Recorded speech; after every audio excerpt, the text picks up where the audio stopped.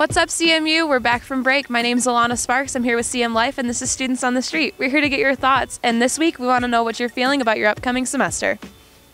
What class are you most excited for this semester?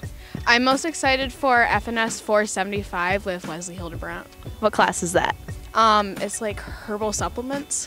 I'm excited for ASL 100. I love that class. I took it last semester. It's a lot of fun. My EDU 393 class. Why is that?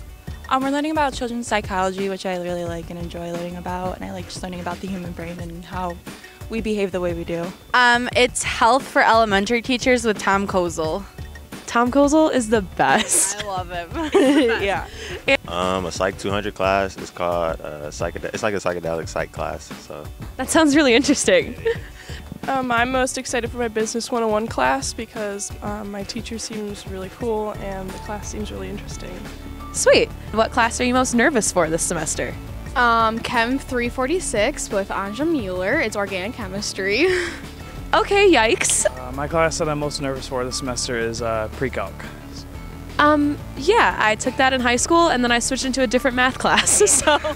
Astronomy 165.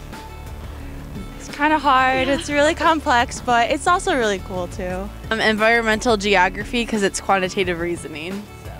Yikes. Well, you can do it. I believe in you. probably my health psychology class, just because I'm not too big on like biology and stuff like that. So It sounds like it could be complicated, but I think you can do it. appreciate it. Thank you.